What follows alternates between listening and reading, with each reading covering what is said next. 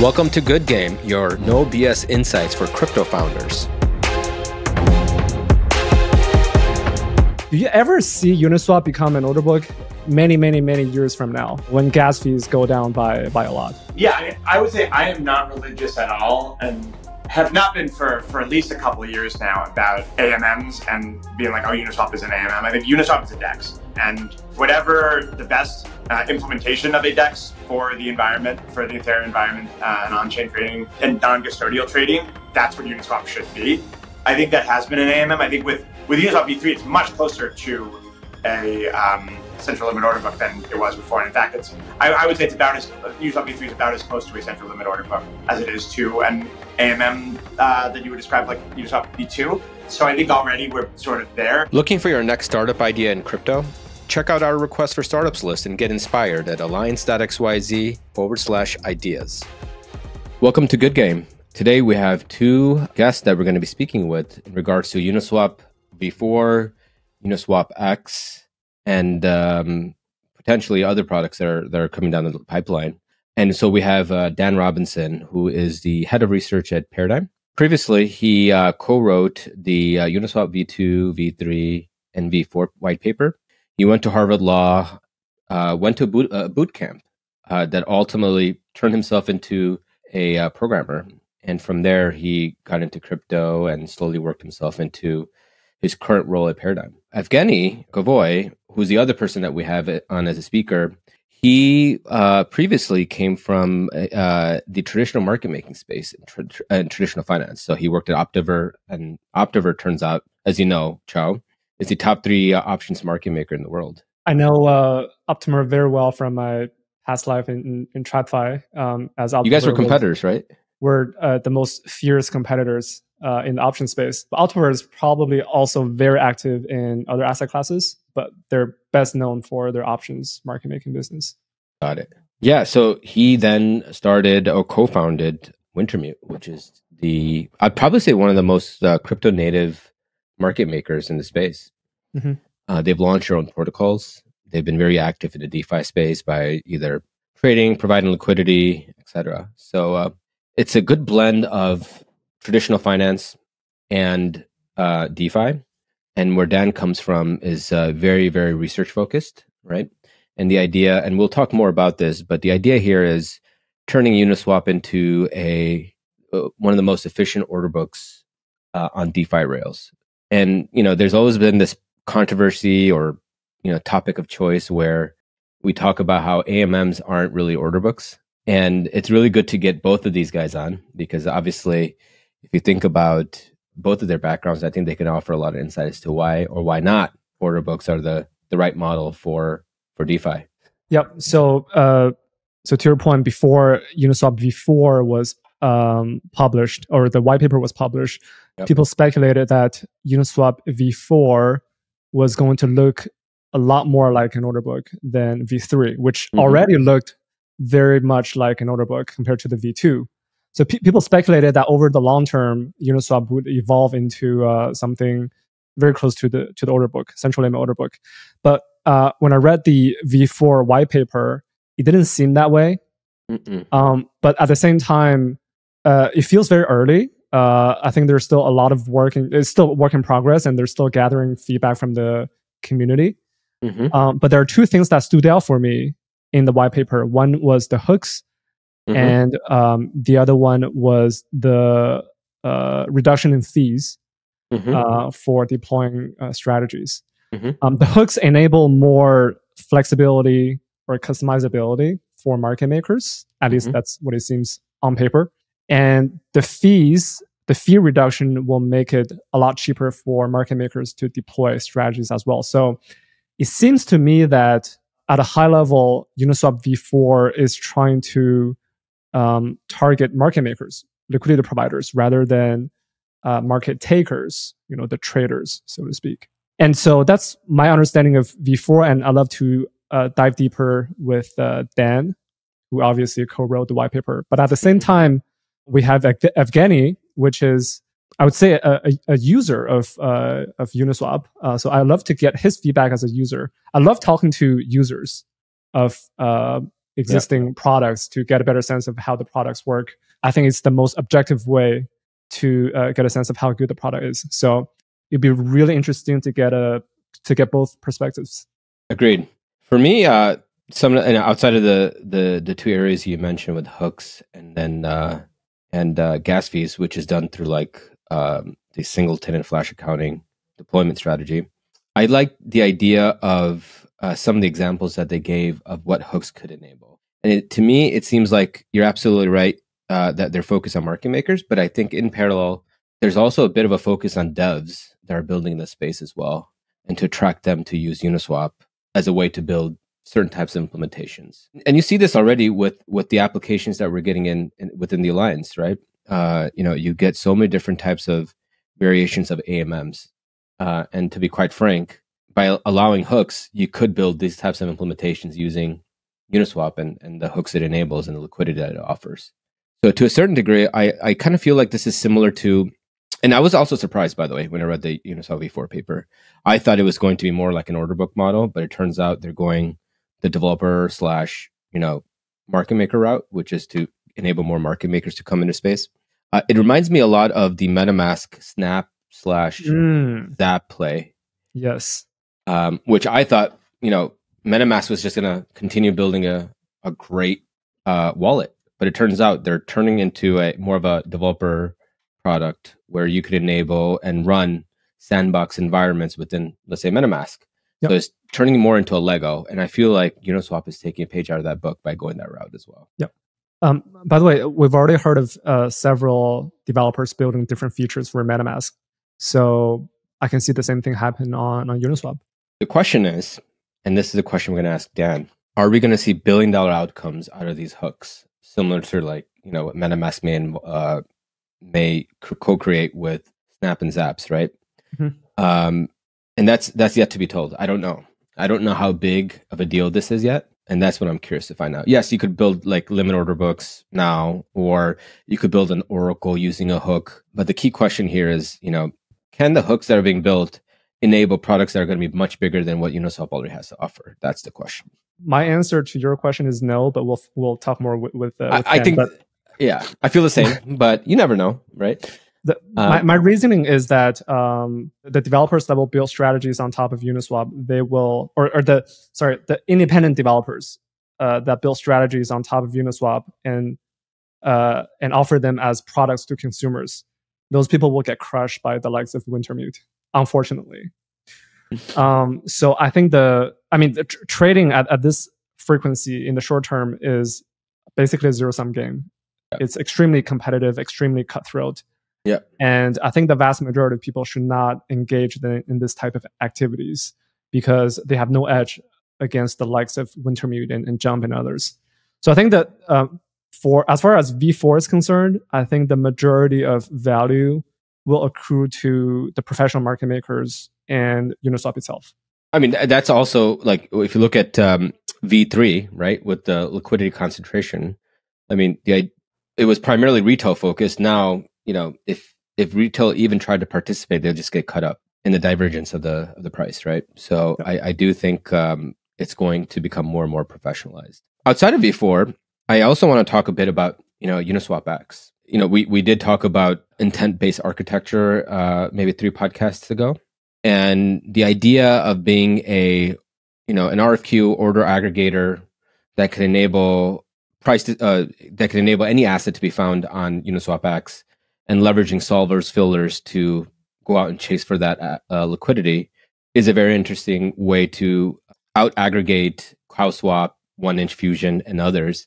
And so that's going to be an interesting battle as well. It seems like there's 3 battles going on, right? The battle for wallets, the battle for being in the aggregator, and then obviously battle for like being the liquidity source, liquidity pools, like via AMMs. Mm-hmm. I feel like those are the 3 big battles that Uniswap is fighting all 3 on. Mm-hmm.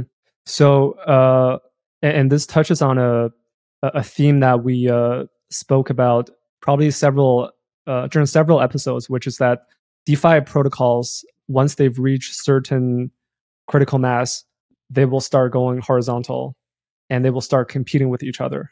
So Uniswap, by launching UniSwapX, is competing directly with 1inch Fusion. It's almost identical to 1inch Fusion, and it's also competing with the likes of CalSwap.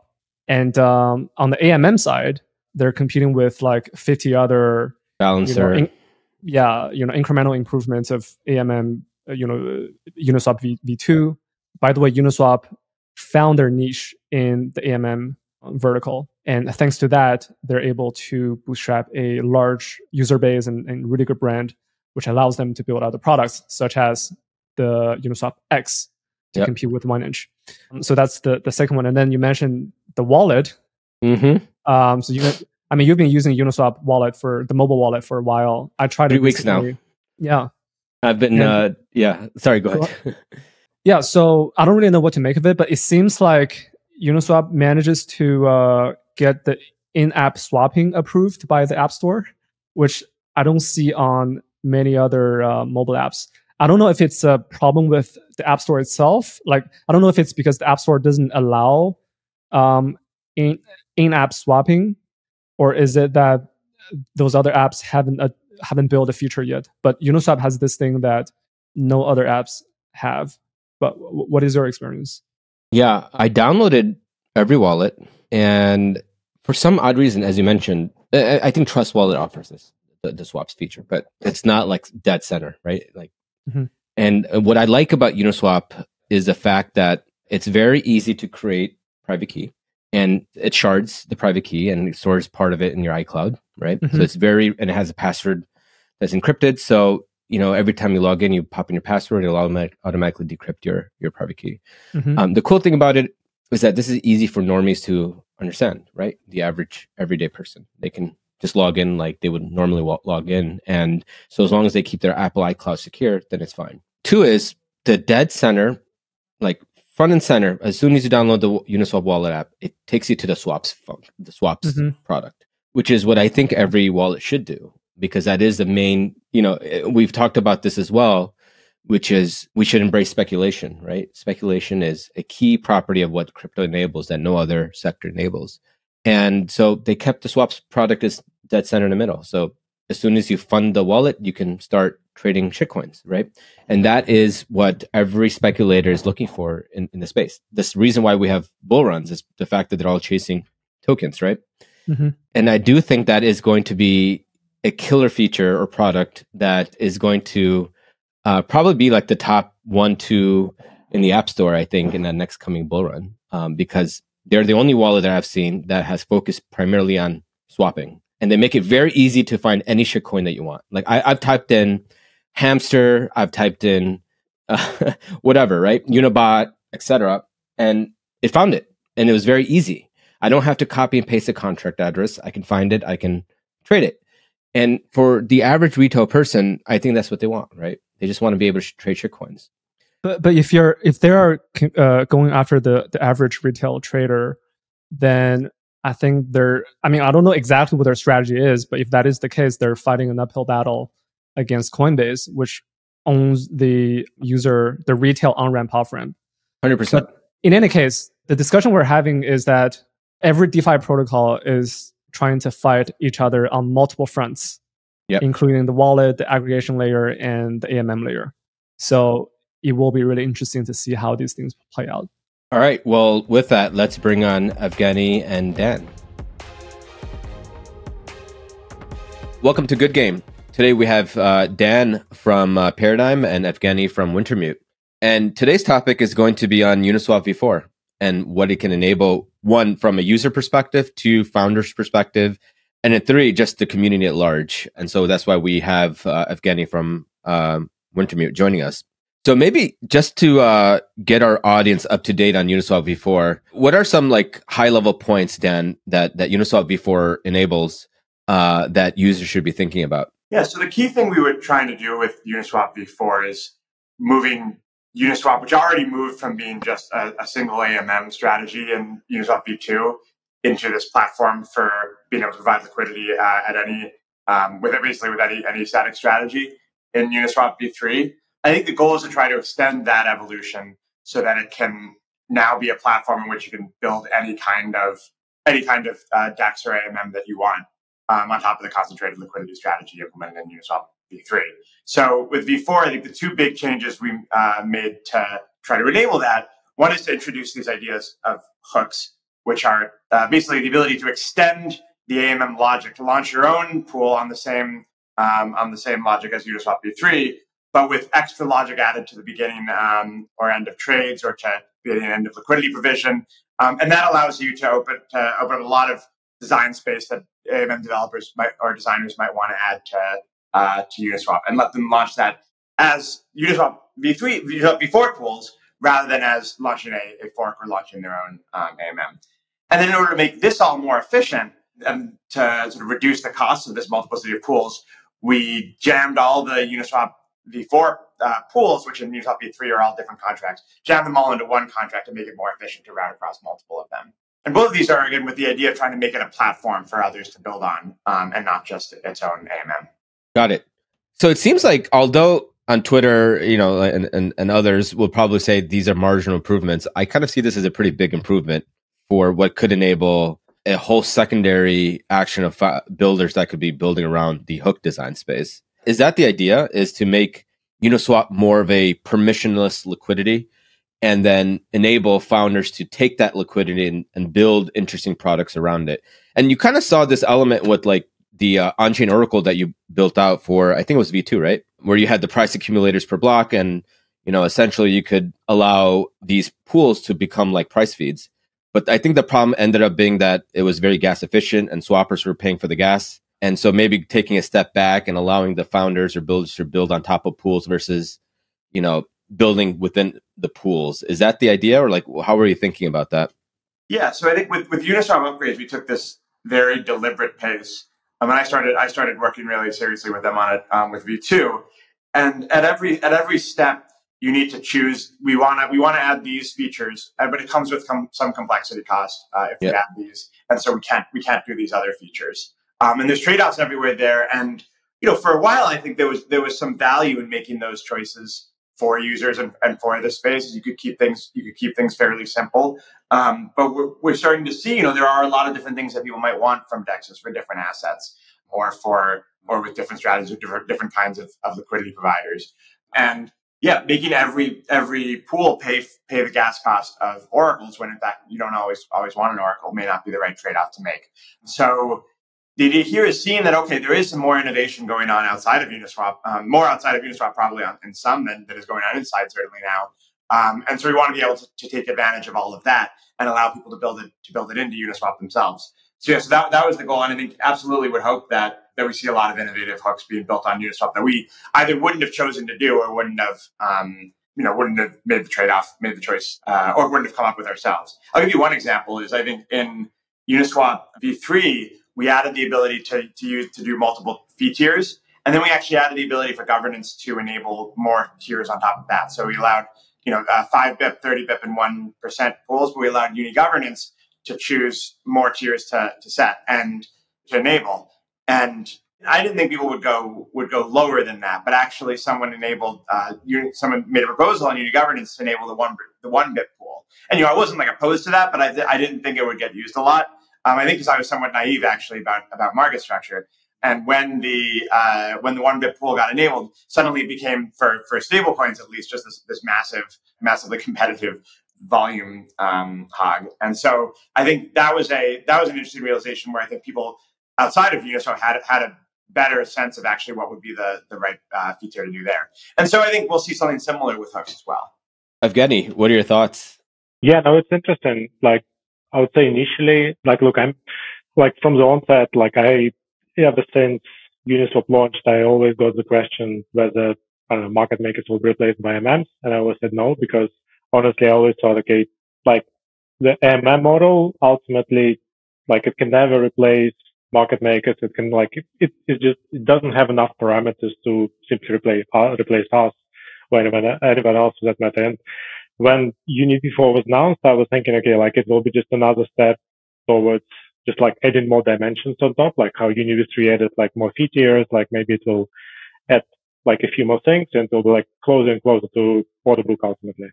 But I was once I went through the what it actually encompasses, when I went through the hooks, some fee improvements, some gas optimizations or whatever. Like it became clear to me that I think it's potentially like way more than that. It basically opens a whole new design space.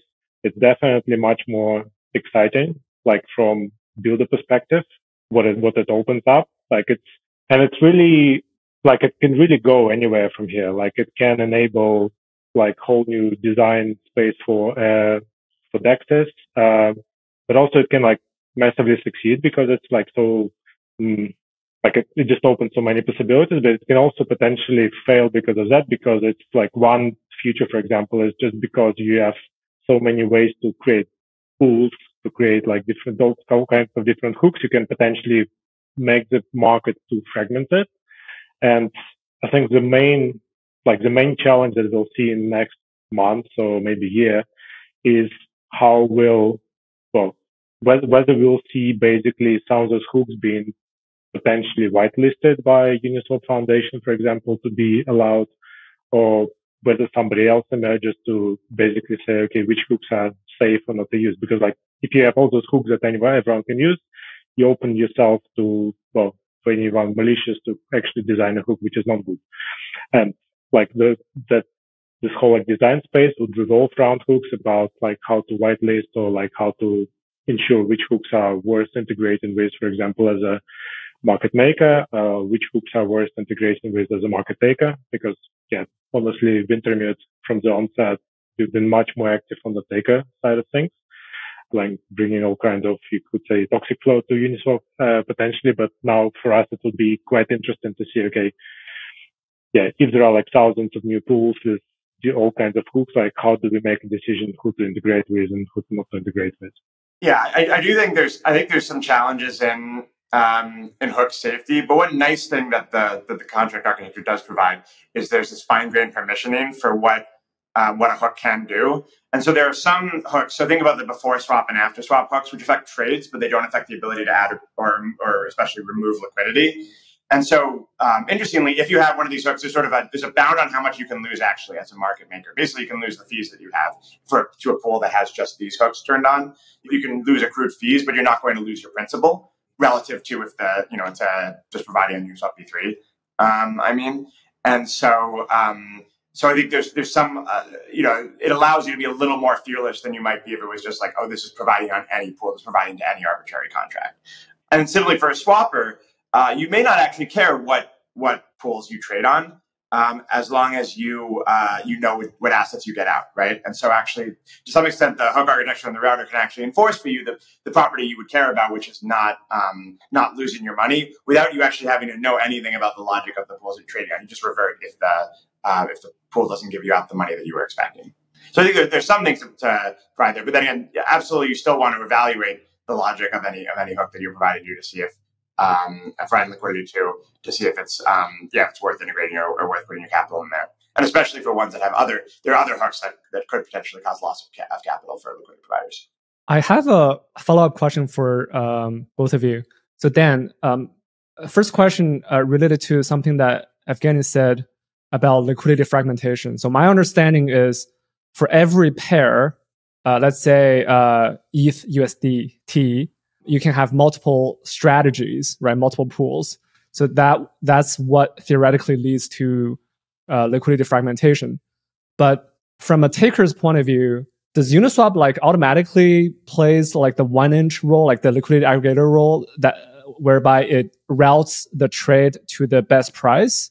Because if that's the case, there is no fragmentation of liquidity. How do you think about that? Is that something that you guys are thinking about? Well, there's some fragmentation of liquidity in part because there's a gas cost to routing across multiple pools. And so if there are many different pools, there's some cost to the swapper in terms of their trade has to be split across multiple pools maybe, or has to go to some complicated pool or something to be able to trade. There's a subtler, I think, market structure issue with fragmentation, which is if you have many different pools and you can, for example, have pools that have like 1 bip lower fees than each other. And actually, recently, Alexander Nisloden was talking about this concept on Twitter. But there's the potential for one hook to undermine another hook by having slightly lower fees. And then you might actually get a race to the bottom where hooks will compete with each other for the vast majority of uninformed flow by having like slightly lower liquidity than others. So there's a bit of a cost of anarchy there, and if you allow just any hooks to be deployed with any fees. So those are, I think, the two major costs of liquidity fragmentation. But I think the goal of it is not necessarily that there's tons of strategies and everything is being routed across 50 different pools in every trade. I think the goal is you learn and you discover from what happens in the pool actually where the liquidity wants to go or what the best design is, and then a lot aggregates there. And we saw that with the 30 bip and 5 bip ETH USDC pools. We're going in. I probably would have predicted that the 30 bip pool would have and ETH USDC on Uniswap V3 would have been dominant. And in fact, by far, the 5 bip pool is the dominant pool. Again, I think in hindsight, there's reasons to understand why that was the case, but it's not something that we would have predicted. And I think if we'd said, there must be one fee tier, we would have said it's at least somewhat higher than the 5 bip pool. And so I think that getting that kind of just permissionless innovation on top of it, in order hopefully for a lot of liquidity to pool in some surprising pool, in some pool that actually really works, that captures lever for users or is really good at setting its fees. That's the goal. Just a quick follow-up on that. Isn't that what you want though? Like having many different market makers compete and potentially provide the best price to the taker.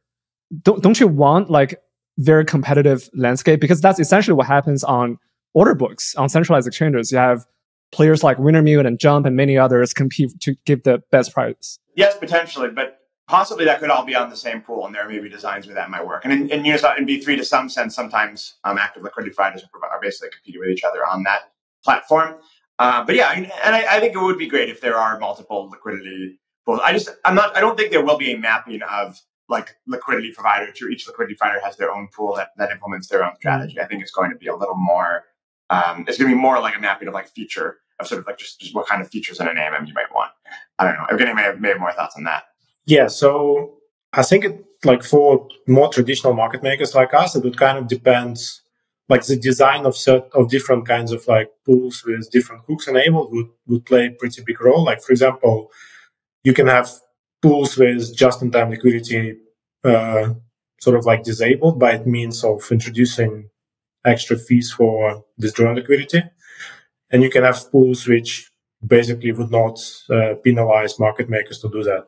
And so they potentially would work in a kind of similar way to how CowSwap operates.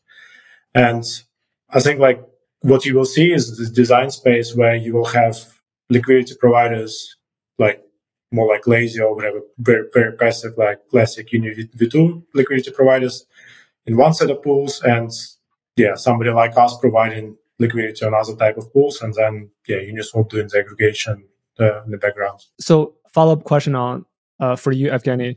So you said earlier that Wintermute is currently active on Uniswap V3, but is more active on the taker side than on the maker side. You're the one who contribute some of that toxic flow to the market makers. And anecdotally, I've heard something very similar from other professional market makers, is that they're more active as a taker than as a maker. So my question is, does the current design or vision of Uniswap V4 sound like something that makes you want to provide liquidity more, be more active on the maker side? Yeah, potentially, because it can enable us, especially with also if you couple it with all the gas efficiency improvements, which was another pretty big challenge for us, because even if we wanted to provide liquidity on UniV3, it's still sometimes you would want to withdraw it, sometimes you would want to add it, and it's just pretty gas inefficient to do it continuously like this. But coupled with gas efficiency improvements, coupled with all this improvements on singleton contract, I think it might start to make sense for us to at least experiment more in this space. Yeah. Dan, you mentioned I heard one of your talks recently within I think it was the Uniswap podcast, where you talked about the McAMM. Maybe talk a bit about that, but maybe just a high level. The idea here is loss versus rebalancing. Does it make sense for makers to give a free option to arbitrageurs by essentially getting a price, being able to arbitrage the price from, let's say, Uniswap to, let's say, Binance or Coinbase? And now there's a concept of potentially paying a fee or a rent fee to block builders, to LPs. I'm curious on what your thinking is there, and I obviously want to hear Evgeny's thoughts here as well. Yeah. So this is one part of the family of possible hooks that we think could help mitigate lever. So and I think we don't have a full design for this, and I think fully open about that. Where I think part of the idea of opening up this hook design space is to see what people can do in the space. But one interesting line of research in lever has been so this is a free option, right? That when there's a liquidity on in the pool at the beginning of a block, and the price has changed recently, you're effectively giving away this option to trade against it. And the question is, well, what if instead we charge for this option in one way or another? We charge a premium, and we have that. What that requires is for somebody ahead of time, or this particular version of the design is that somebody ahead of time, at least in the previous block, needs to have basically purchased this right to be the first trader in a block. Or there's different variants on this idea, but functionally somebody pays ahead of time and they get the right to be the first trader or to trade without fees in the beginning of a block. And so the advantage of that is the liquidity providers basically earning this rent, and then they're still getting traded against, maybe traded against with no fee in that block, but they're being paid ahead of time for the expectation of the profit the arbitrager will be able to get from there. And so so it's a really interesting idea proposed by Alex Herman, and I think there have been a few some other proposals out there about it. My variant that I think is pretty interesting, although I'm not sure how to get it to work quite yet, would be to auction off not just the right to be the first trader, but actually the right to receive all the fees from a pool, and also the right to receive the fees that are paid into a pool. And the interesting thing about that is now you've basically found this off-chain agent. So someone like Evgeny, someone who can run all these models and know exactly how best to take advantage of this right if they were to pay for it. Some off-chain agent would be able to do all the calculations, figure out, okay, here's actually the ideal fee that we should set, and this solves this problem of setting the fee, and a dynamic fee, setting a fee in Uniswap that maximizes revenue. And then you have this off-chain agent that's aligned to be able to do that. But I think there's a lot of challenges to that, and I think the mechanism doesn't quite work yet. So I hesitate to be too confident about that or any other particular hook design for lever reduction. Evgeny, would you pay a rent fee to get fees and to set the fees and to be able to get essentially that free option right to trade against the LP providers? Yeah, I mean, it's not the most weird DEX design, right? It's like we've seen more strange things, I guess. And it's not that I think it would be interesting to play with, yes. Like, it's given the overall complexity in like DEXs and like trading on McAMMs currently, it doesn't add that much. Like, any trading firm can sort of estimate how much they are willing to pay for it. And I think like it would be quite interesting, because like especially firms with better understanding of like options and current implied volatility in the market, they would be definitely at advantage of like trading on those kind of like DEXs basically. Yeah, I think it would be fun. Evgeny, and you mentioned earlier that one of the key value propositions of Uniswap V4 is the fee reduction. Dan, do you have any early estimate of how much lower fees will be, both for contract deployment as well as swapping? So yes, I'm sorry, for contract deployment, I think it's I believe the estimate is around 99% cheaper, so it's dramatically cheaper. For swapping, I don't have an exact number, in part because the code isn't finalized, and the whole thing depends on an upgrade to the EVM that is scheduled for the Cancun hard fork. But until then, it's actually somewhat hard to test in a lot of realistic scenarios what the gas cost will be. But the primary place where savings comes from is from not having to have these intermediate ERC20 transfers on a pool when you trade with multiple across pools, when you trade with multiple pools. So it should save maybe around like 10K per pool rounded against. And what is the current cost of for V3? The current cost of contract deployment? Oh, contract deployment. It's somewhere in the millions of gas, I think. I'll have to check. So that should go down to tens of thousands. Something like that, yeah. I actually have a question to Dan on that as well. Like, it's like, to me, it's all exciting. Like, the gas fee improvements, on one hand, it's all exciting and interesting. And like there are quite a few, like, well, 1153, 1155, it's all going to be like improving it quite significantly. But like, what kind of future do you see basically? Like, if we, like, one future that a lot of people are promoting is like all trading will move to L2s. Like all trading will be on Arbitrum and Optimism and what's not, Polygon, and like, are those fee, like gas efficiency improvements even relevant in the long run if all trading moves away, basically? I think it will be. I think in part because, as you know, in traditional markets, there's basically no end to how much benefit you can get from higher performance and lower latency and more optimization. And so I think regardless of the platform that you're running this on, efficiency is going to be really important. And I do think this, especially with L2s, when you're doing DEX trading, there's it's always competitive, and so I think there's if you make it cheaper, it's just people are going to do more of it.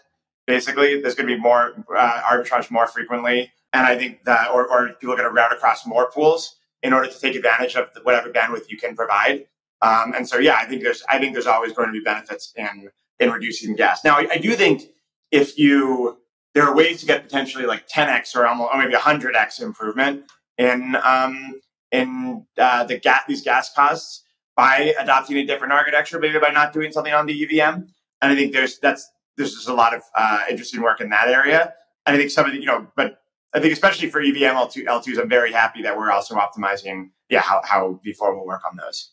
So speaking of the layer 2s, I actually looked at the trading volume on Uniswap across the various layer 2s this morning. And I saw that the Uniswap on Arbitrum is trading about half of what's being traded on the Uniswap mainnet on Ethereum layer 1. So it's a pretty impressive number.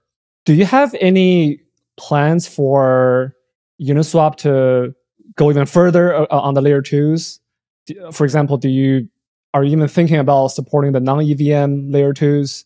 Any sorts of those ideas about layer 2s? Yeah, I think there's nothing really specific yet. I think we've kept an eye on L2s. What I will say is, when you look at just the pie chart of where Uniswap users, the system, Uniswap LPs and swappers, where the value is leaking out of that system, quite a lot of it is being paid to EIP 1559 right now. Quite a lot of it is being burned in ETH, and that's just sort of purely about just the platform that you're on and gas efficient transaction costs.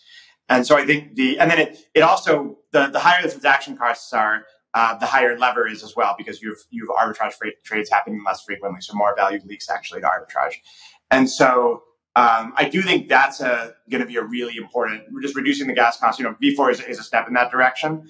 Some other stuff that should be launching, I think, today as we record this podcast is another step in that direction. But I think L2s and scaling generally is going to be another huge step for that. So I think it's a big area of focus going forward. How do you see the landscape moving forward in terms of, like, you have startups like Conduit, Caldera, and others that are offering kind of like app as a service model? And let's play a hypothetical and say that, one of these apps becomes like $1 billion market cap / a lot of value that's being created within that roll up. How do you see Uniswap extend to those environments?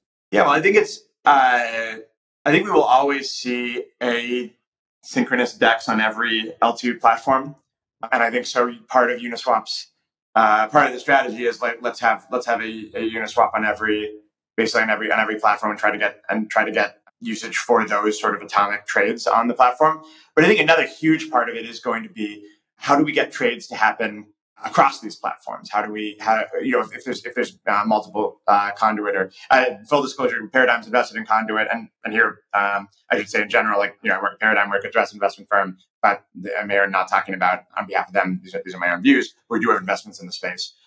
If you have multiple Conduit chains, I think it's often really important for people to be able to trade directly from one roll up to another, or to have faster exits from an optimistic roll up or even a ZK roll up to mainnet.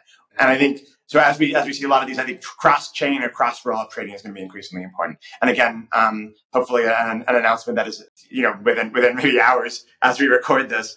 We'll talk a little more about our plans for that. And Evgeny, how do you, as a firm, how are you interacting with Uniswap across all the different stack? Layer ones, layer twos, etc. Or how do you see the fragmentation of the space from that perspective?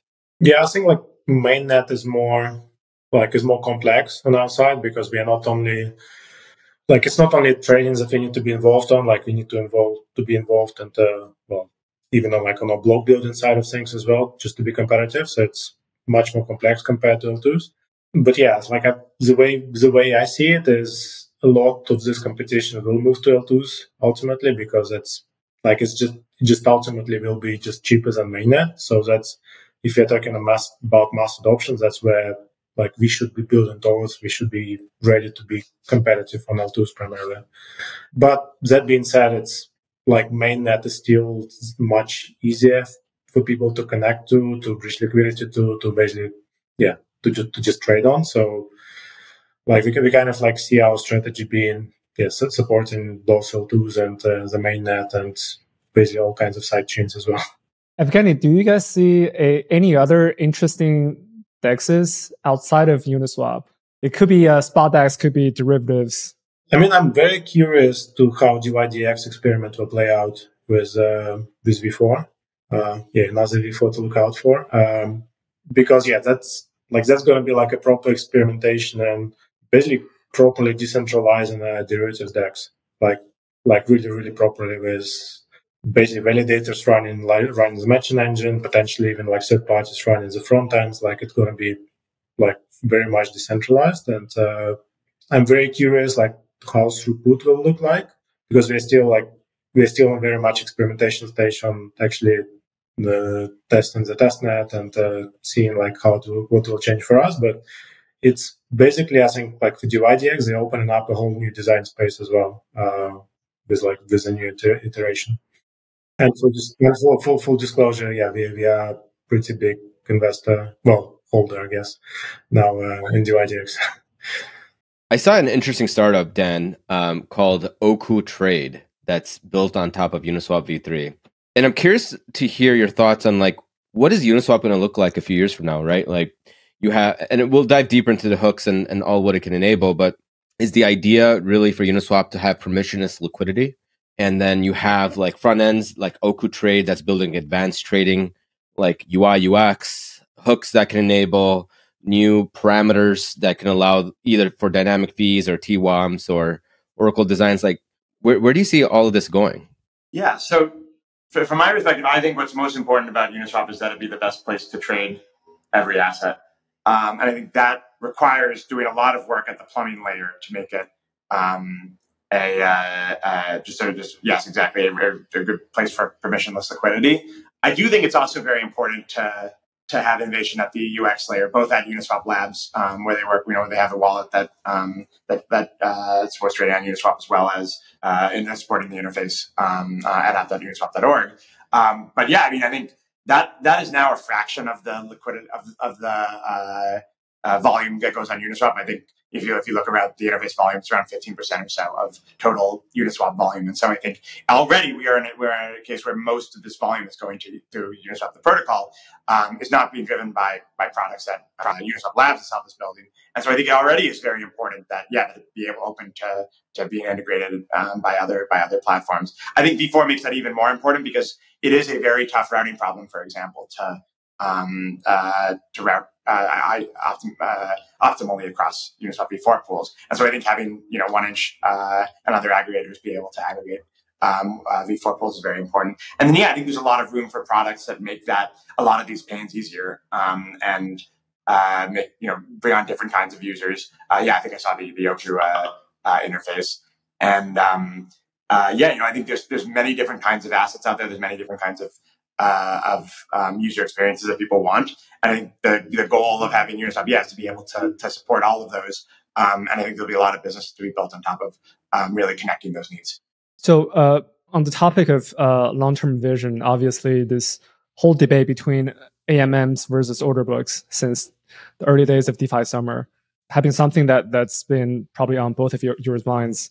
I think in hindsight, I understand AMMs, why we do AMMs. I think AMMs were designed that way they were largely because of the gas constraints. In my mind, if gas was completely free, I would probably just do an order book because that gives market makers like Wintermute and others a lot more flexibility. But my question for you, Dan, is do you ever see Uniswap become an order book many, many, many years from now when gas fees go down by a lot?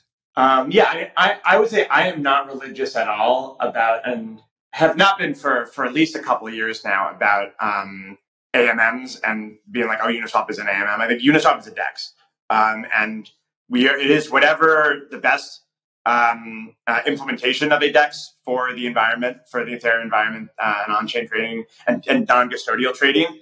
That's what Uniswap should be. I think that has been an AMM. I think with Uniswap V3, it's much closer to a central limit order book than it was before. And in fact, I would say it's about Uniswap V3 is about as close to a central limit order book as it is to an AMM that you would describe like Uniswap V2. So I think already we're sort of there, and we ended the central limit order book and AMM wars with a marriage, and an alliance. I think but that's I don't think that's the end state of how these markets are designed either. I would also say though, traditional markets also are not as dominated by central limit order books as you might think. Especially if you spent your career trading equities or something. If you're trading other kinds of assets, when you think about, obviously, stuff like real estate or whatever doesn't trade on an order book. But if you think about like options, those are typically traded through and more volume on that is traded through RFQs than just like with limit order books. And I think a lot of it depends on the type of asset or on the type of market participants. There's a lot that goes on in dark pools. There's a lot that goes on, to sort of voice trading over the counter, like all kinds of different ways that markets can function. And so this idea that the central limit order book is like the end state of history, I think isn't even true in traditional finance. And I think it's not going to be true, not literally true in decentralized finance either. So that's an interesting topic then. In TradFi, there's a bunch of different ways to trade. There's order books, there's dark pools, there's auctions, there's RFQs, there's a bunch of OTC trading as well. Evgeny, like any new design that you want to see in the DEX space that we can potentially borrow from TradFi that doesn't exist today in DeFi yet? I think like most of the building blocks or most like primitives already do exist. I kind of like very much mirror Dan's words about like how TradFi works. If you like for us, for example, as a market maker, it doesn't really matter whether DeFi will settle on central order book or AMM, because like the way I see us providing liquidity will be basically through aggregators mostly. Like that's been my central thesis for the last 2 years or so. It's that ultimately will arrive at some form of Robinhood effectively, because if you look at Robinhood is effectively an RFQ platform on top of central order books.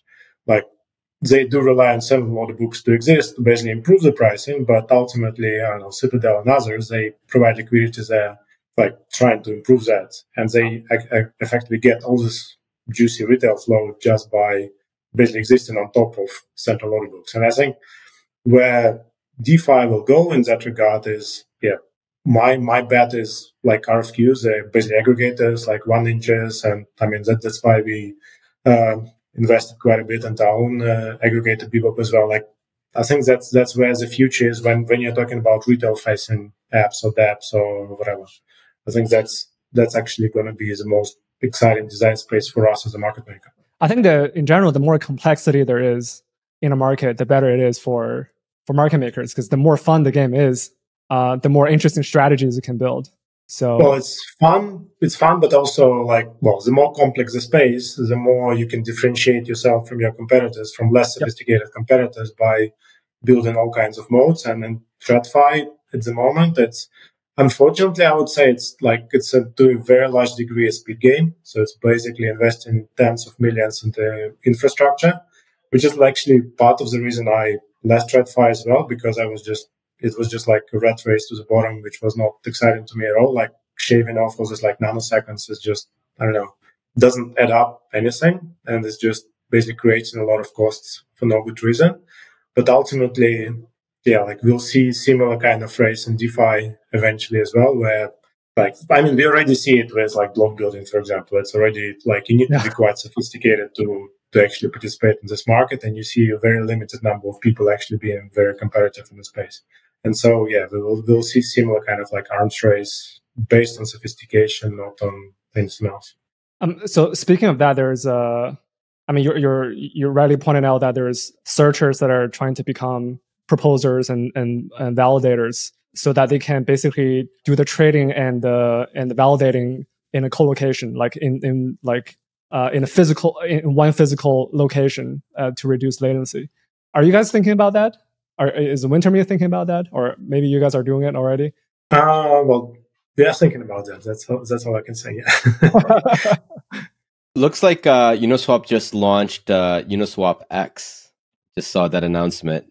So, and I think this is something that Dan, you were alluding to earlier. I quickly glanced over it, so I'll probably need your feedback on this, but it seems like an aggregator. Yeah, well, I would think about it as basically it's a protocol for trading on Uniswap using signed orders rather than transactions. So typically with Uniswap, when you want to trade on Uniswap on chain right now, and you go through the interface, you create a transaction that trades with some specific set of pools. And so UniSwapX is a protocol where instead the user signs a signed order saying basically, here's the trade I want to do, signs their intent, to use the parlance of our times, expressing what they want to trade, and fillers compete to fill those orders. And it's not the first protocol with some of these characteristics, but the key idea there is trying to unlock more power from these signed orders rather than limiting users in the way that currently the interface forces them basically to submit their orders to a transaction. Oh, this is cool. Intent-based architecture.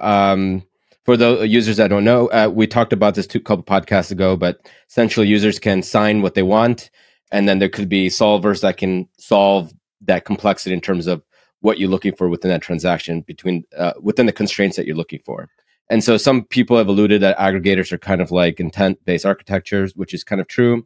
But what I like about this is that it's cross-chain. So like essentially the solvers or the fillers are able to source that liquidity and be able to help provide that liquidity for the users that are looking for it, right? That's right. Yeah. So yes, it's true that in addition to this liquidity, the order is expressed as a transaction, or signed order rather than transaction. It does mean that fillers can source liquidity from anywhere. Got it. Including from other DEXs on chain or from off chain sources. Are you guys using a NOMA, or is this something that's built in? How does the architecture look like? Yeah, so it's its own architecture, and it's a relatively simple protocol. And we released the white paper as well today. Okay.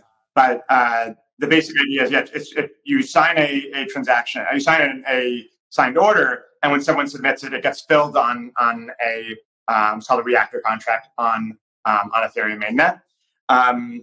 And a couple of the innovations there. One is or the features that it uses to help make competitive orders. One is that over time, you can set these up as we call Dutch orders, so that over time the price changes in order to make it more attractive for fillers. That's one way to get a competitive fill. And I think 1inch Fusion actually had a similar feature that they launched with as well. And the other is that it allows the initial price can be set using any method. And Uniswap launched in beta today a protocol a application that does this using an off-chain RFQ-like system for setting the initial price and finding an initial filler.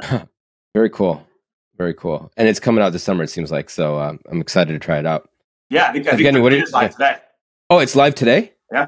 But nice. Yeah, but what I'm really excited about in this, and I want to highlight, as I mentioned earlier on the call about cross rollup or cross chain trading, and I think this method of signed orders with cross with signed orders with a Dutch auction built in is a really, I think, elegant method for doing cross chain trading, and you can do that with just a single chain message oracle.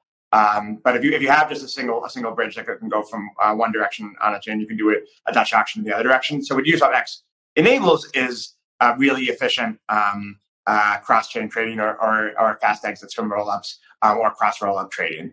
And I think that's just a really powerful thing to add to the Uniswap front end. Just to confirm, cross-chain trading is trading on Uniswap from one chain to Uniswap from another chain, right? So trading. What it would be is a user has assets on one chain, and they want some other asset on some other chain, and they can trade. They can trade like that. Or this is not yet live, so this is something we're hoping to launch later this year. But the basic design for it is in the white paper.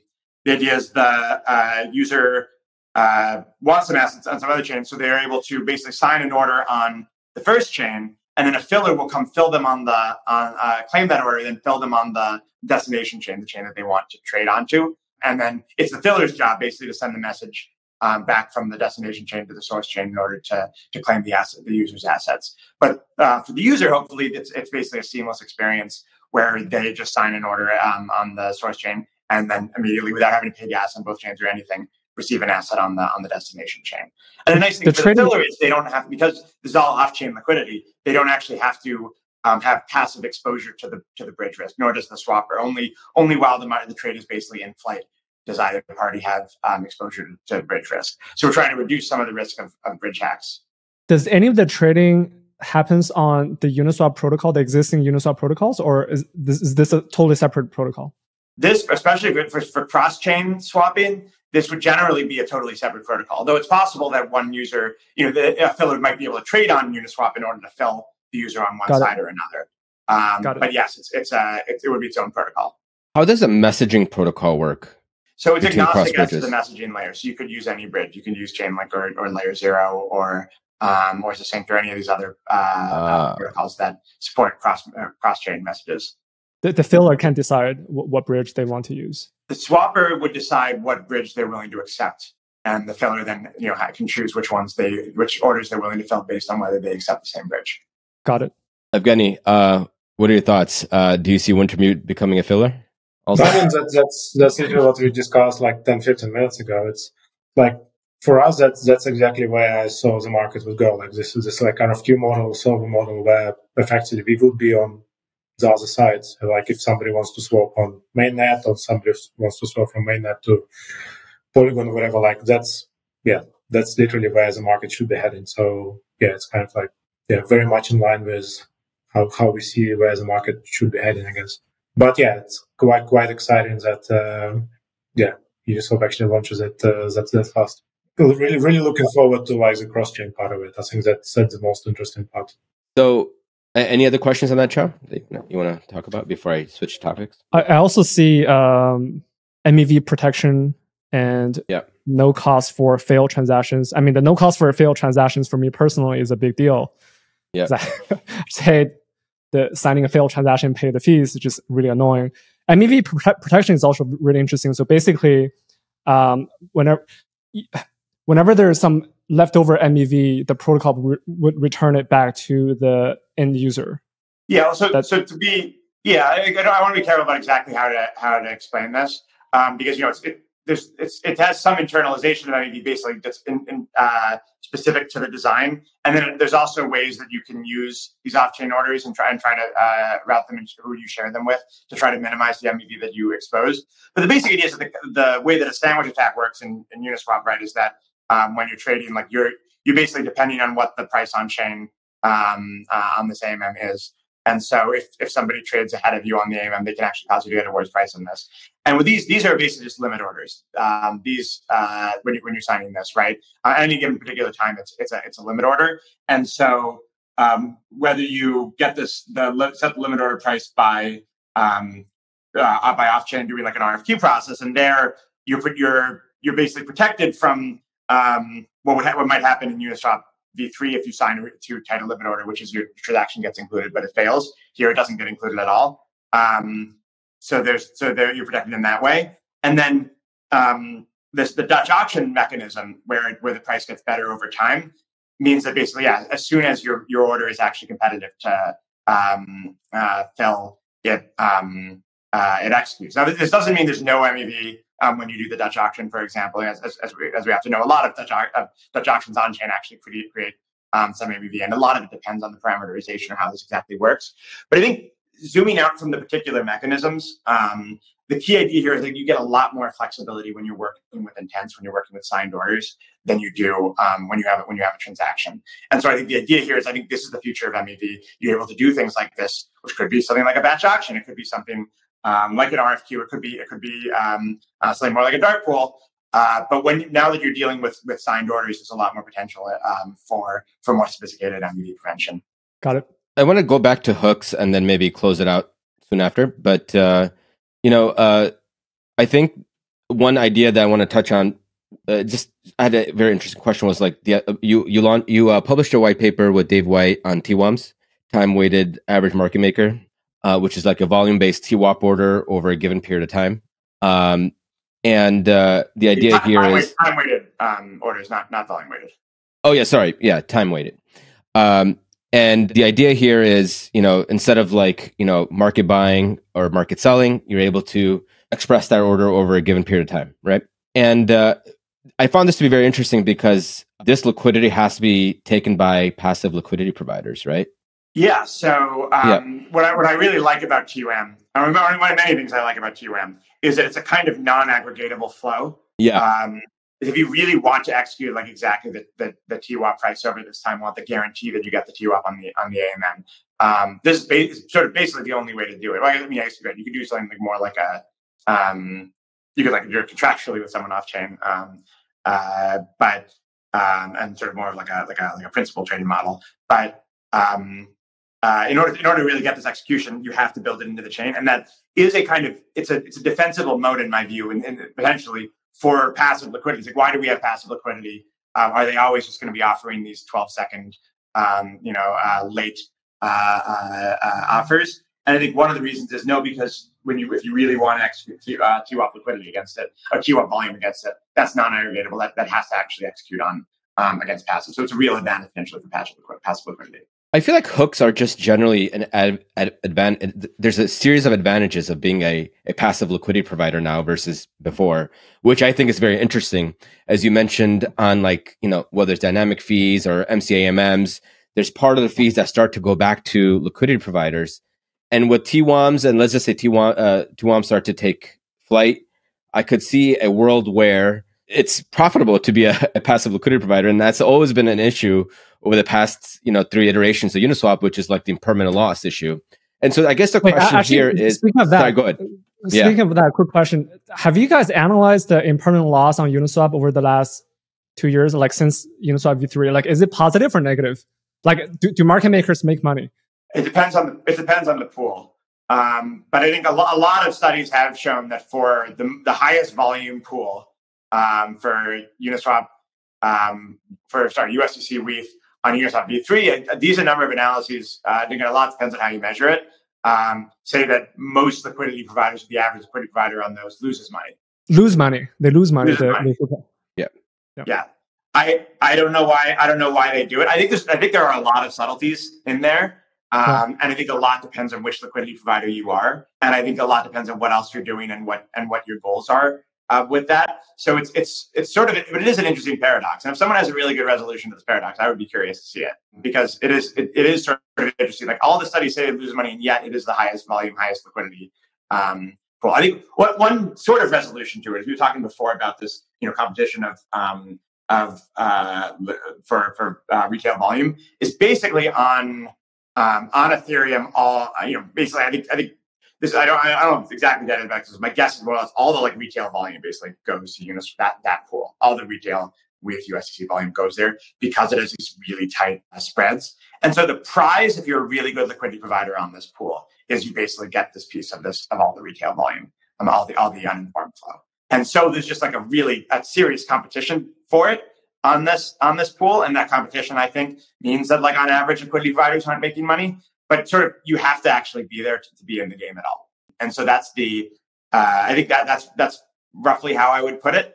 I don't have a really formal explanation for how that works or what that means, but I think that's the way that I think about it.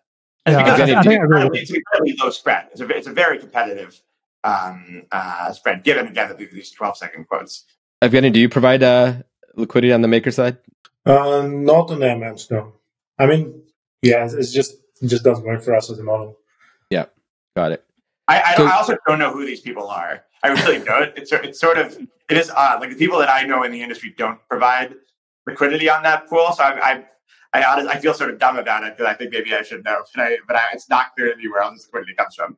I guess just going back to the original question, which is, it seems like fees are being paid. Like there is some focus on hooks being an advantage for passive LP providers, right?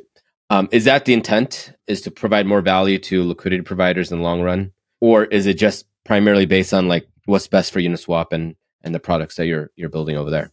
Because I could see like TWAM, like if people start using TWAMs and you have to use native Uniswap, then there's a clear advantage of using Uniswap over, let's say, a 1inch or Matcha, right?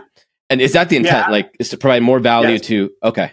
So the way I see it is, I think there's three big lines of DEX research, and one of them I alluded to. So these are about where the value leaks out of the system. Yeah. And one of them I alluded to earlier is just to transaction costs. So I think we did 1559 ETH being burned. And that's where I think like scaling is and gas cost reduction are really important goals. And both V4 and UniSwapX, I think, to some extent address the gas cost reduction. But I think there's maybe a long way to go on that. The second one is loss versus rebalancing, or generally losses from liquidity providers. And Uniswap V4 is designed to try to reduce that loss and try to really protect liquidity providers from losses to arbitrage and make it competitive to be able to provide liquidity to this system. And then the third is losses by traders to slippage, to being sandwiched, to suboptimal execution generally, suboptimal routing. And that's what UniSwapX is trying to address. It's trying to get optimal execution for swappers. I think you just can't have we can't have a solution to any of these problems that is like, well, we'll just screw over the other guy, right? Like, passive liquidity, we're gonna like disable JIT liquidity, and we're gonna just give traders really bad execution all the time, because then they're not gonna trade on you anymore, right? You're gonna lose that volume. And you can't say like, we're gonna just have LPs get screwed and not, and we're only going to optimize for swapper. The swapper's always in every moment getting the best possible price, regardless of whether it's informed or uninformed. Because then you're going to screw over potentially the passive LPs, and you'll lose your liquidity that's on chain. So I think you really need to solve both these problems at the same time, and that's what we're trying to do with V4 and UniSwapX. And you try to do it by taking money from basically who isn't in the room, who isn't in the system. And I think the no offense, but it's the informed flow that we're trying to reduce their profit margins. And I think that's the hope with V4, is to be able to extract a little more of the optionality they're giving away. Although again, a lot of that actually ends up going down EV anyway, so I think it isn't even going into winning these profit margins, right? A lot of that is ultimately going to Ethereum stakers actually anyway, because it gets competed away by competition among arbitrageurs.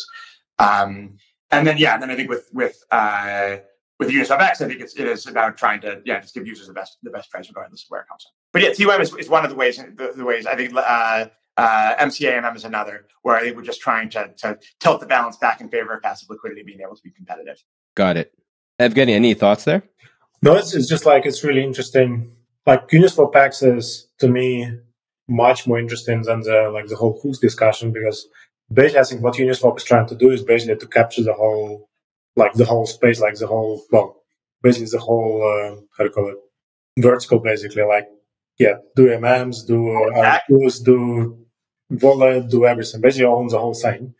And it is quite interesting how whether they will succeed or not. Like, there is definitely space for Wintermute to be involved, finally, I would say, on the maker side. So that's definitely going to be interesting. But it's kind of like, Uniswap basically fighting the wallet wars, RFQ wars, like MM wars, like all in the same one. And let's see what happens.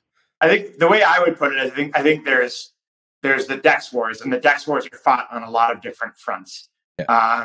I think if you want to give users the best execution, and you want to give passive liquidity providers the best possible returns, you need to actually potentially just think about this as a full system.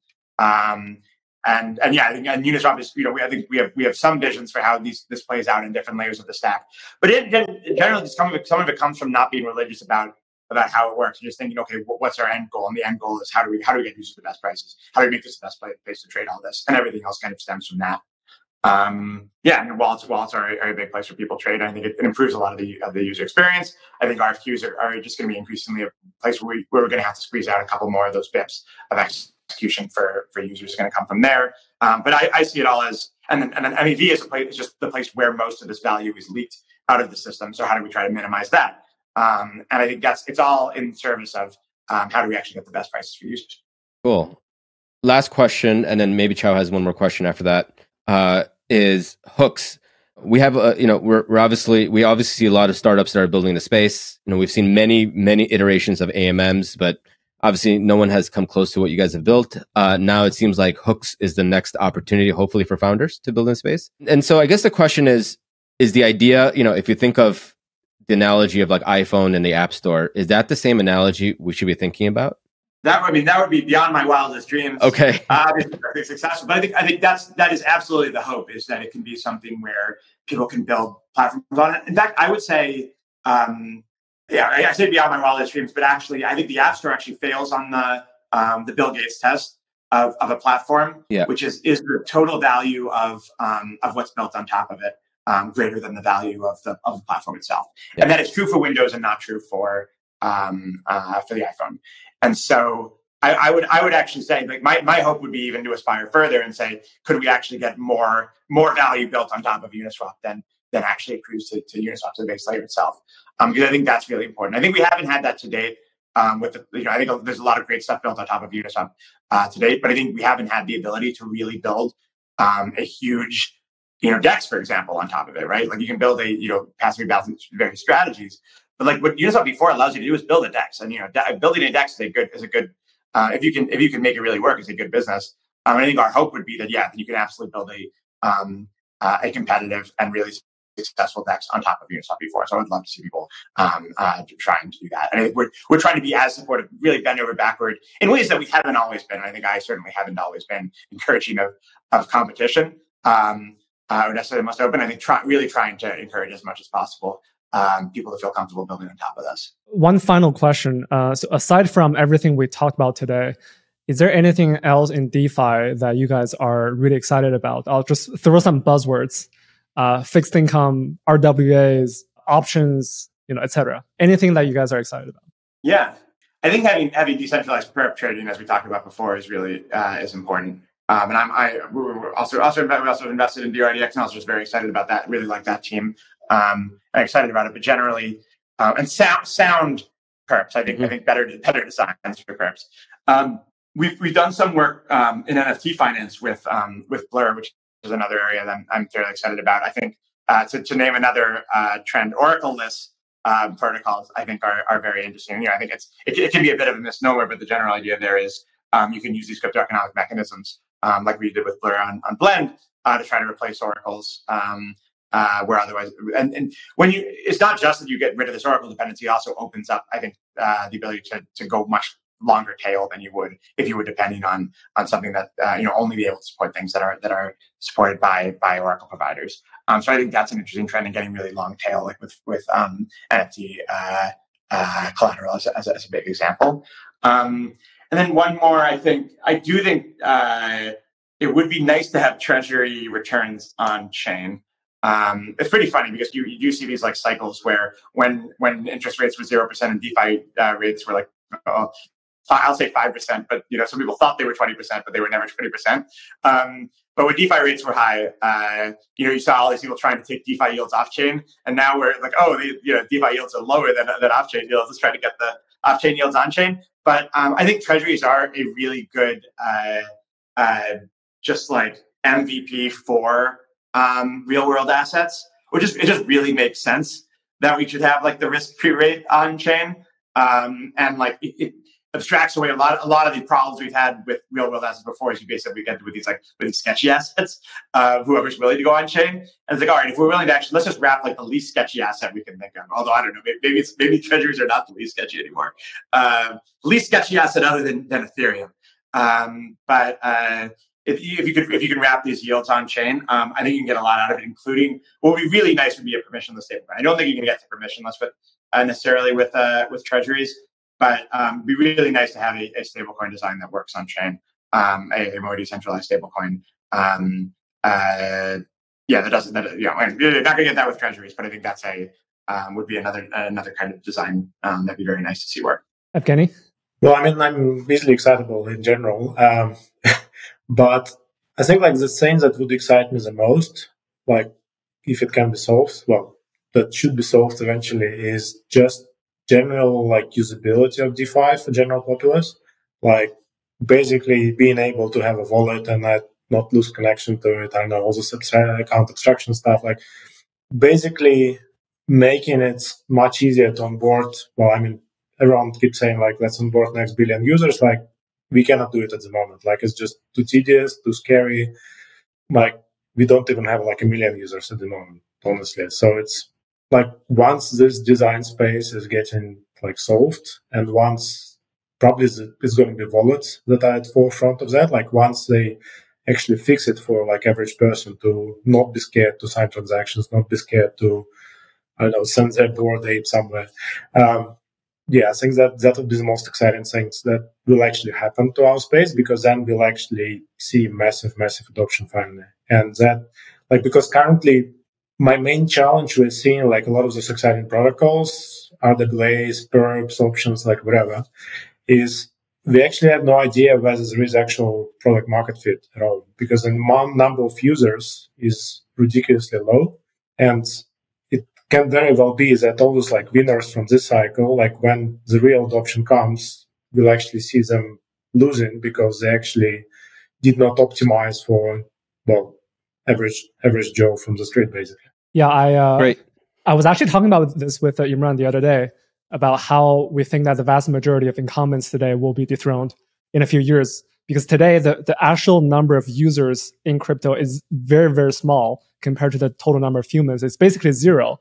So when all the humans come into our space, it's not inconceivable that the incumbents get dethroned by better and newer products. Great. Well, we're at time. Dan, Evgeny, thanks so much for your time. It was great talking to you guys and learning more about your thoughts on Uniswap V4. Hey, yeah, thanks for having us. That was a great chat. Learned a lot about, Uniswap V4 and what hooks can enable UniSwapX, and how Evgeny was thinking about. It seems like Evgeny is actually interested in participating in Uniswap V4 and in UniSwapX. Maybe even as a filler. Well, both actually. Both. Yeah. Which I thought was very interesting. I think the one thing he said was like, being that gas is that low, it's a no-brainer in regards to being able to at least participate on the arbitrage side. So, like maybe we can summarize all of this for our listeners. Yeah. So I can mention a couple of details that Evgeny said. Well, first of all, Wintermute does not participate in V3 as a maker. Yeah. They participate as a taker. And that exactly what we suspected before going into the interview, that the flow is very toxic on V3 for makers, meaning the impermanent loss is positive for the makers, right? And that has to do with the way the AMMs are constructed. It doesn't provide enough flexibility, enough customizability for the market makers to build profitable strategies. But in V4, the hooks might enable that. And Evgeny seems pretty excited to try it out. So that's the first detail. Another detail is that, well, actually to confirm what Evgeny said, Dan said something very interesting about the impermanent loss studies that people have done about V3. It seems that impermanent loss is actually, like, makers actually lose money over time on V3 on aggregate, especially in the big pairs. So by big pairs, we probably mean the likes of ETH, USDT, right? Rather than the long tail of shitcoins. So for those big pairs, the makers actually lose money. And even Dan said he's not really sure why people still provide liquidity in Uniswap V3. And that is a really important point, because in the long run, people will realize that they don't make money as a maker. And if that persists, the maker, the LP liquidity will go down over time. But I mean, This is Uniswap has been launched since what, 3-4 years? I mean, people should have came to that realization already. Yeah, but it's possible that there's so much uninformed money that like it keeps getting recycled. So like you're a retail person, you go into Uniswap V3 as a LP, you provide liquidity for 3 months, you lose money, you withdraw. But then there's other people who join without knowing this. So there's other people who join. So the liquidity is constantly getting recycled. But let's play devil's advocate. Well, I wouldn't say devil's advocate, but maybe something that we're seeing with hooks, right? Is the idea with hooks to return some of the profits back to the makers?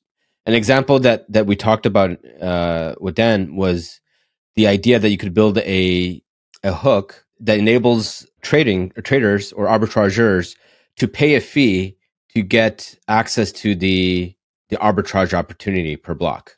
Because right now there's a free riders problem, and the free riders problem today is the fact that since the maker side, so far arbitrageurs are able to get a free option to be able to arbitrage away the profits against a SEX, right, or a centralized exchange, and because of that, there's that impermanent loss that makers feel every time. And so what he wants to do is create a hook that enables these arbitrageurs to pay a fee back to the maker in order for them to get that free options right. So that way they can arbitrage that opportunity away. And that rent that is being paid per block would go to the maker side.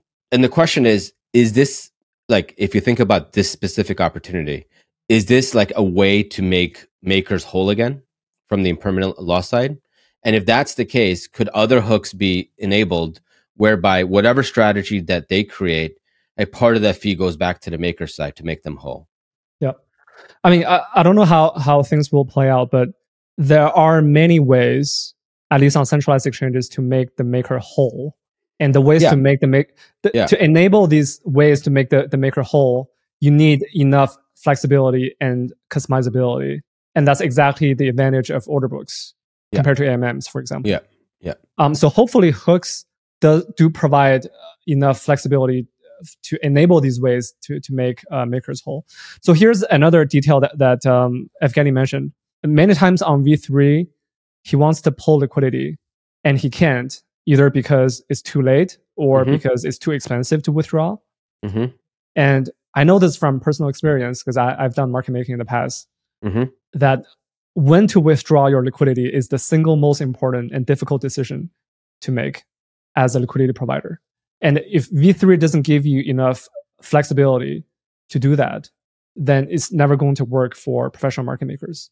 And it feels like, at least according to Evgeny, V4 is something that can enable you to build sophisticated strategies to withdraw your liquidity at the right time. So that's the most important thing about market making. So a lot of it just seems like, gas improvements that will enable more and more professional market makers to come onto the space, right? It's gas improvement and also the flexibility that hosts provide. Yeah. It's a combination. And this is enabled because, when you have singleton contracts where all the contracts are on a singular smart contract versus several. And then also they enable flash accounting. So instead of being able to transfer tokens internally, they just have this like simple accounting system that's put into place that kind of takes into action where these tokens should go, but then disperse the tokens at the end as if where the token should go. Between the singleton, between flash accounting, and then the hook architecture, which is, before they would have oracles or the price accumulators per block, now they're sourcing that out to hooks. I think between these three, I think there's a huge improvement on the gas side that makes it much more opportunistic for market makers like Wintermute to join and start to become more professionalized. Yeah, and related to this whole discussion of toxicity for makers, so we actually also talked about UniSwapX, which is actually really related to V4. The two are related. We'll talk about why. But UniSwapX, as we suspected, feels directly competitive to CalSwap and very similar to this in design to 1inch Fusion, where basically when the taker or a trader signs a transaction, a no-fee transaction about their intent to trade, there is what they call fillers. Other people use the word what's the other word that they use in Anoma? Solvers. That's right. Yeah. And also 1inch used the word resolvers. So I think they all mean the same thing. So these are basically professional market makers that take the other side of the trade of the taker off chain, and then they decide how they want to internalize the flow. The problem with this architecture is that basically the fillers or the solvers, they have a first look into the trading flow, and they can decide whether or not they want to take the flow. And normally, a good solver or filler, by good I mean economically rational solver or filler, will take the flow only if they think that it's profitable to do so. So they will be on the other side of all the uninformed flow, and that will leave the informed flow pass by them, which ultimately gets settled on chain in the Uniswap AMM or V4. So this is where V4 and UniSwapX are related. So let me finish. The result of that is that because you have these fillers like Wintermute and others that are very sophisticated and they have first look on the trading flow, that means that the flow that ends up getting settled on chain is extremely, extremely toxic for the Uniswap LPs. They are already very toxic in V3, but imagine V4 with UniswapX. It means that the LPs in Uniswap, the flow that they're getting is extremely toxic. So I think that Uniswap LPs will lose even more money with UniswapX. And that's the conundrum that Uniswap is facing, that Dan and Hayden are facing. Interesting. I thought it was going to be the other way around, where the toxic flow would be outsourced elsewhere. Well, so where do you think they will be outsourced? I mean, it could be outsourced through other exchanges, right? Sure. Yeah, it could. So the toxic flow, again, the fillers and solvers, they have first look at the flow, so they will get the best flow for them. Right. So whatever that's left over is more toxic than it was, and that flow could end up on centralized exchanges. It could also end up on the Uniswap AMM. Yeah, it can. I just don't know how much of it is going to go to the LPs of Uniswap versus exchanges. Correct, but on average, it should be more toxic than it used to be without UniswapX. But why? Because you have the fillers that get the first look. So the fillers get the first look, and they're okay, and then they see the disparity in price, let's say on Uniswap, and then they trade against that because they get a better price arbitrage opportunity on Uniswap. Is that the idea? Yes, and then so again, the intuition behind this is that the fillers are very sophisticated. They will only trade against the flow that is dumb and uninformed. Yep. So on average, they will make money, and what that means is, on average, whatever flow that they don't trade against is very toxic. Yeah, it's a good point. So this means that if what you're saying is true, this means that LPs that are providing liquidity for Uniswap are going to hurt even more. Yes. There's an analogy from TradFi for those who are familiar with how Citadel and others work. So the payment for order flow. Basically, you as a retail trader, so Imran, let's say you trade on Charles Schwab or Fidelity. Yeah. Well, you're not uninformed flow, but the average retail is uninformed. The average retail loses money, but the likes of Citadel and others, they get the first look into your flow. So they can trade against you, the retail. Yeah. And they will trade against whatever flow where they can make money on, leaving the rest to settle on exchanges like NASDAQ and NYSE, etc. And the leftover flow is bad for Citadel, would be bad for Citadel. And therefore, they would be bad for the market makers on NASDAQ and NYSE. But Citadel doesn't want that. And Citadel has the option to not want that because they get the first look. So it's the exact same analogy here. Interesting. I'd love to see this play out. If you think about, okay, so that's one, right? The other element is, Dan mentioned, is cross-chain also. Yep. Where, in theory, by having, you have rollups as a service, right? And you have liquidity on all of these rollups as a service. And the idea here is, now it's very easy to just, trade on UniSwapX by providing what you're looking for, and then you have the fillers that will then source the liquidity between chains to provide the assets for the trade.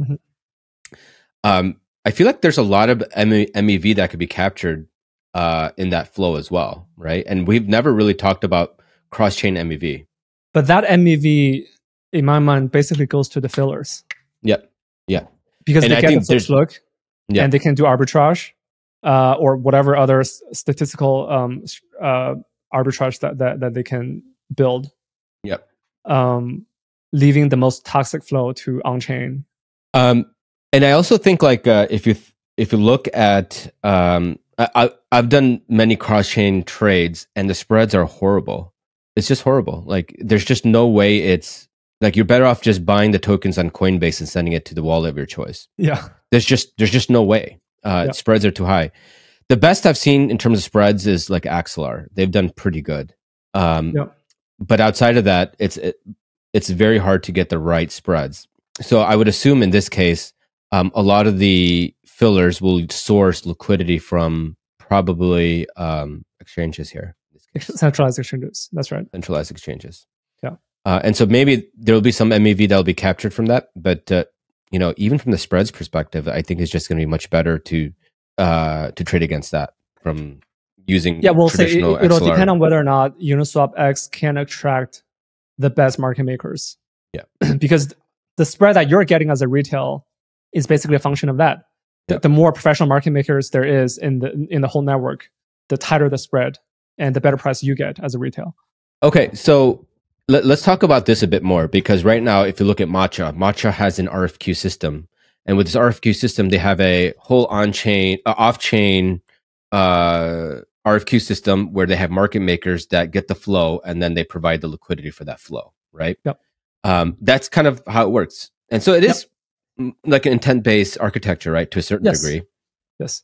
And 1inch does this with Fusion. So how much competition do you think this is going to put pressure on for both Matcha and 1inch and CowSwap to that degree? It seems to me that it's directly competitive.